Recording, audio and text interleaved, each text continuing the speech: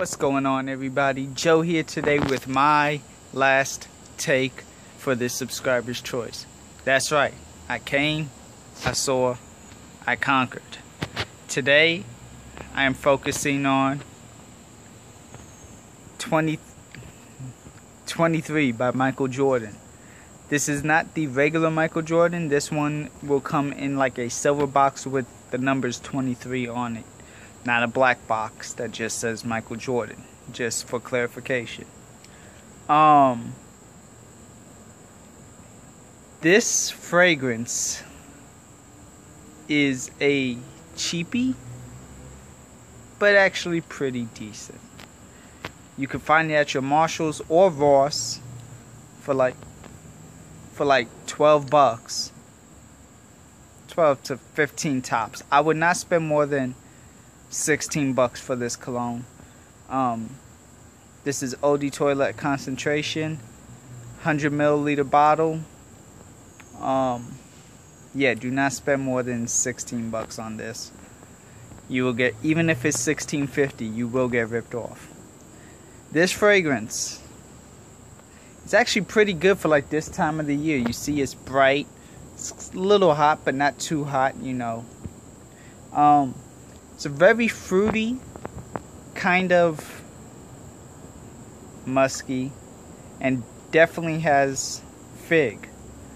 Some of the main notes that I'm getting on me is like a citrus with watermelon and fig.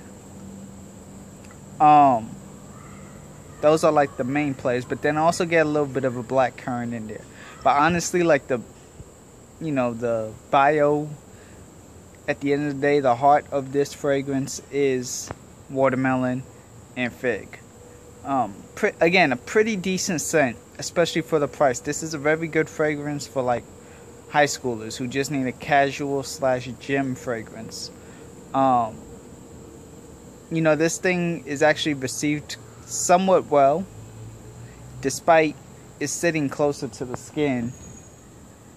It'll sit pretty much about right there, which is about a good 3 to 4 inches. Despite it sitting close to the skin, it gets received well by people.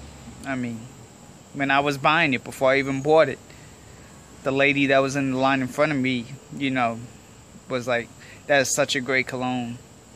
So, I know you're gonna get a lot of attention with it. Did this grab more attention than any of my heavy hitters?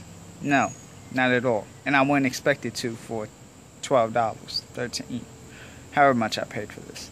But at the end of the day, it's a pretty decent one. I actually, you know, I have the nostalgic memories with the regular Michael Jordan cologne, but this one actually, you know, held up.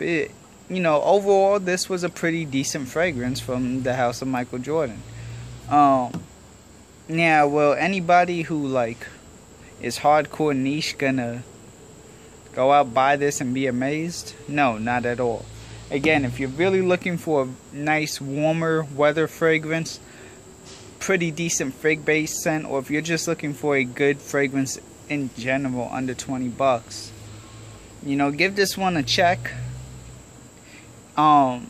The other strike against this fragrance that I will have to say is the longevity.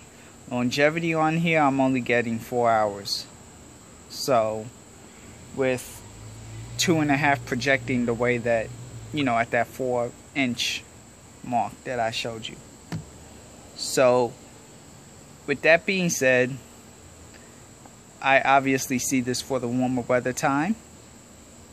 Can't really pose as a signature scent, and I can't see any women trying to pull this one off. So yeah, there's pretty much my thoughts and my opinions on Michael Jordan 23. It's a pretty solid frag. It serves its purpose in my collection. So yeah, I mean, I've used it time to time, and it's gotten me a little, you know, a head turn here and there. Some, hey, you smell good. Ooh, what's that? Just because probably the fig. You know, not too many fragrances have fig and watermelon. let alone together, fig and watermelon. So it's a pretty decent fragrance that you should check out.